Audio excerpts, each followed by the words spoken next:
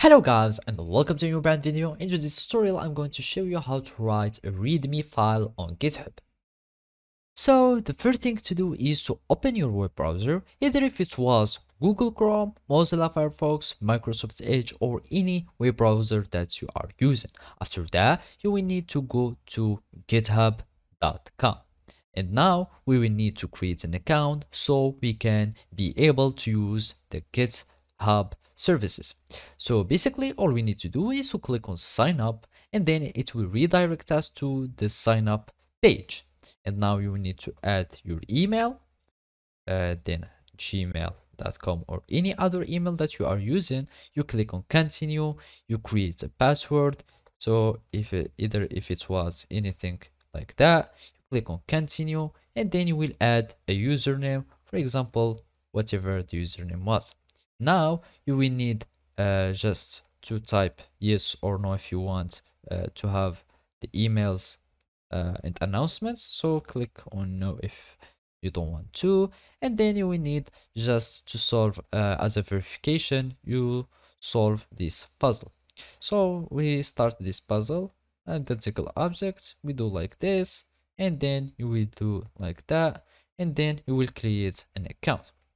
So basically after you create an account, all you need to do is to verify your email by having copying the code that will be sent to your email, and then you will just paste it here and you will be able to create a new account on GitHub. After that it will sign in you and you will have access to use the GitHub repository. And basically now all you need to do is to follow these simple steps. So basically now you will need, just after you log in to your account, you will need just to go to repository, and now here we'll find add readme with an overview of your projects. So you click on add readme and it will create the readme file automatically. And basically to add the content, you can just use the ChatGPT tool.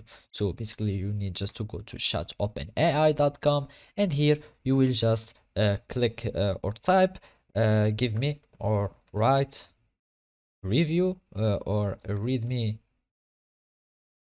file of I don't know, of Java calculator app for GitHub, and then it will start adding, or it will start writing the content of the readme file. You will wait until this artificial intelligence tool writes the content of everything, and then you will need just to copy all this content, and then you will need just to paste it here, and then you will need just to commit the changes. And this is how you can have like a readme file, easy and an efficient readme file that you can add. So basically this is how you can do it. Thank you for watching and see you next time.